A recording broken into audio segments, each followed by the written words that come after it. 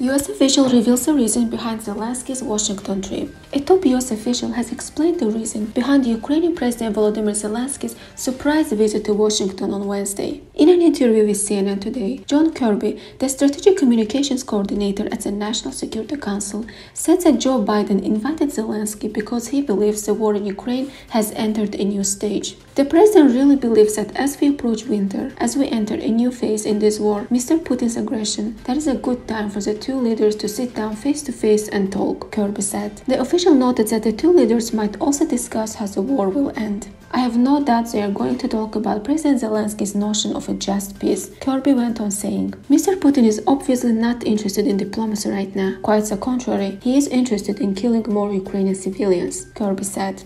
The official noted that Washington is ensuring Zelensky's safety during the visit. Zelensky traveled to Washington today in his first visit to US since the start of the war in his country in February. Before the trip, Zelensky wrote on his Twitter account that the visit was aimed at bolstering his country's defense capabilities and also included discussions around the US-Ukraine cooperation. The visit comes amid Washington's announcement to send Ukraine a $1.85 billion aid package that will include much expected Patriot missile system.